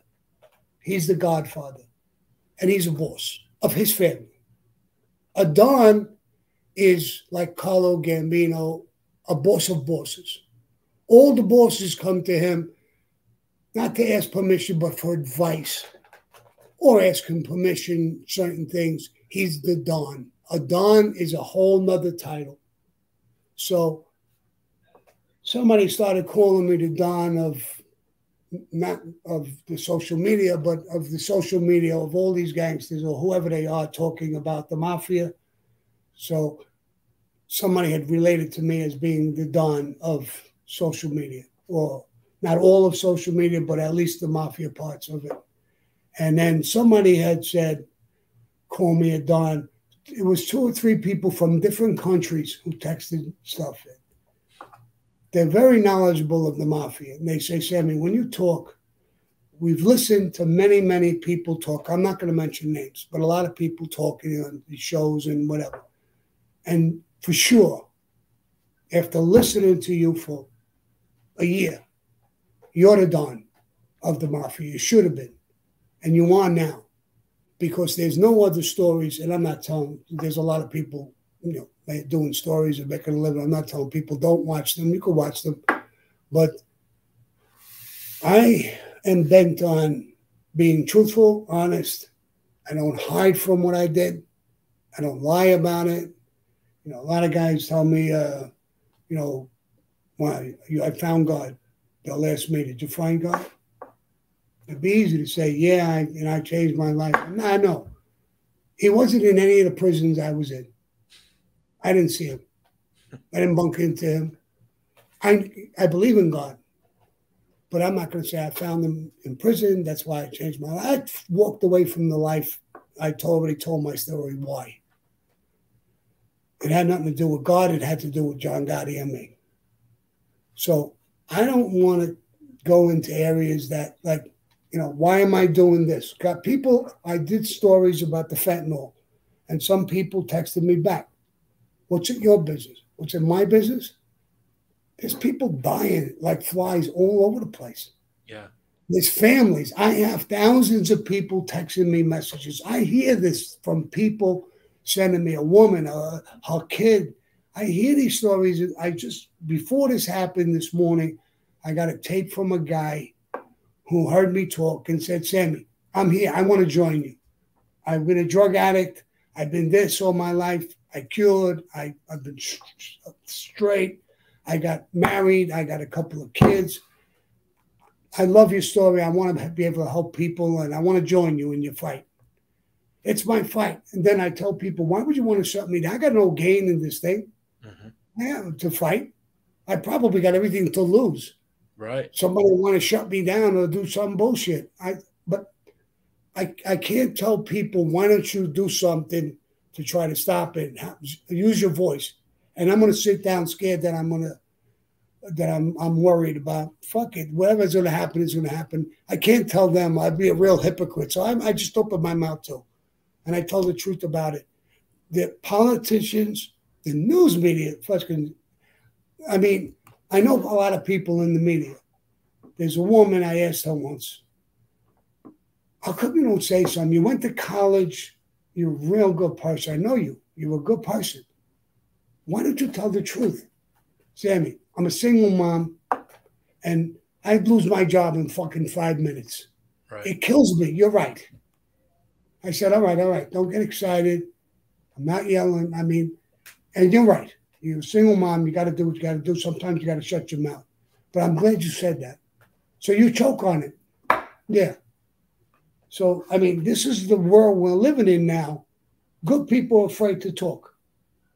And I don't want to. She's a single mom. I don't want to put her in trouble, or I definitely would never say her name. But, this is a country we're living in now. And I don't know what's going to happen to it. The border, I'm going to do something about the border real shortly. And because it has to do not so much with the border, but it has to do with the drugs. Yeah. I heard a story the other day. I heard it. I don't know if it's true. It's not true. The Border Patrol stops this car.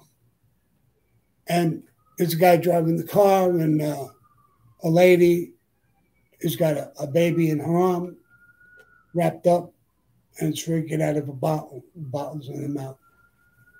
And they say, okay, where are you going to go? This and this. They're ready to let them go. But the dog starts growling. And he's jumping up. Smells something. So now they're stopping them. What is it? The dog goes right to the baby. What is it? The baby is dead.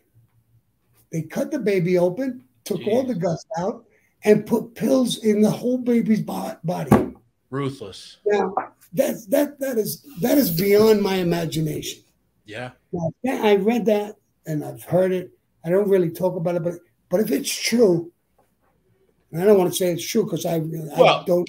Listen, Sammy. If it's true. How could you shut up? How could you not talk about this?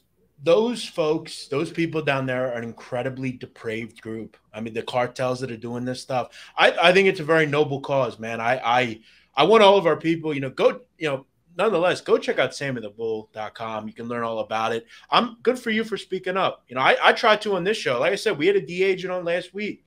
We try to bring the stories about what's going on down there in Mexico. And look, you're killing it. You're doing a great job. You have some great stories. I know a lot of people have seen them, but go check out SammyTheBull.com. Sammy, like I said, hopefully I can come see you sometime. We'll make that happen. And definitely. But let me add one more thing. Yeah, go ahead. You're doing the same thing, and that's why I'm on your show. Yeah. I know about you fighting this little thing with the drugs, and you care about people, and that's why I'm here talking with you, bro. Appreciate that. But you didn't give me no fucking money. I will. I got an envelope for you. Don't worry. I got an envelope for you. Don't worry. But no, so I get your stamp of approval, you're saying. I appreciate that. That means a lot. No, you're doing a great job, too. Listen, anybody who talks about it and is trying to fight for people who can't fight, and you got a voice, you got a following, you got a voice, you're a smart guy, and if you could do that, my hat is off to you, bro. I don't want to take it off because I got no hair. I hope so. Listen, I hope someday. I think it's the biggest really stain on this country at this point. The drug war is a failure, and it's ripped the country apart. And I hope someday in my lifetime, maybe I'll see something different change. But Sammy, good for you for fighting it. Incredible life story. I'm sure we'll talk again. I know a lot of people in my company were blown away that I was speaking to you. Even people that I never knew thought they knew who you are. They knew who you were. You're a big name out there, Sammy. A lot of people know you, so I'm happy to have you. Thank you for coming on. I appreciate it. My pleasure. It's been my pleasure. It really has. You brought the best out of me, I think. That means a lot. Thank you so much. You're a great interviewer. Appreciate that. Thank you so much. Talk to you soon. Adios. Sounds good.